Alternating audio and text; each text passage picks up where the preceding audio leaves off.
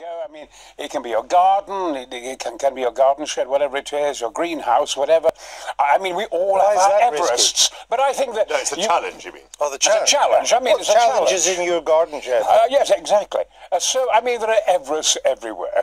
And therefore, I mean, since the age of 7, I always wanted to follow in Mallory's footsteps, wearing the same clothes. And okay, so don't, Nick, it's all right, Nick, don't worry, I'm not going to grab you, I promise. I think you just did. This is what it's like. This is what it's like at base camp. That's just why it's late night. You tend to grab people like this. Is this what the French do? It's what the French do. No, I think that it actually is quite a serious thing, going to the toilet on Mount Everest. and we were at 27,000 feet, Embleman Adams and I, Graham Hoyland, myself, and Doji. Anyway, the wind was blowing. We're about to go for the summit. And suddenly, Embleman Adams said to me, I've got to go for a crap. I said, you can't go for a crap. You can't. We're at 27,000 feet. The wind's blowing everywhere. There's a 4-mile drop with 4 of us in a 2-man tent. This is reality. I said, no. I said, a crap in your pants. I said, God, I'm a gentleman. Oh, for God's sake, it'll turn to dust, as it does at altitude. Come on, give me his... Be quiet, Nick. So I grabbed it.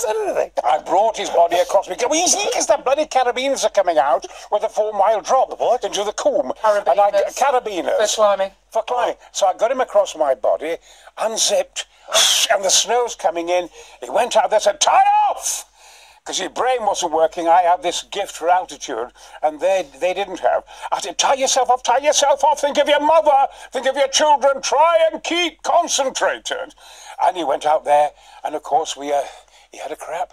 I think we've established He came back in, and I get him across my body, and I said, we're still alive. I thought, Christ, well, we better have a brew up.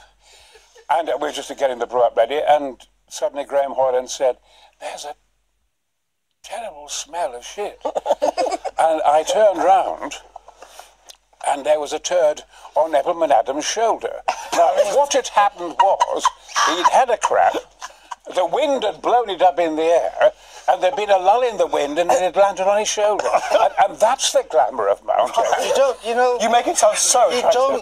You don't get this on Newsnight. No, but... you don't get this on Panorama. You don't get this on Press ITV, do you? I mean, you don't get this on the news. You don't get this on You don't get the reality of what Everest is. No, you're going to do the opposite of Everest, I'm told. You're going to go to the deepest...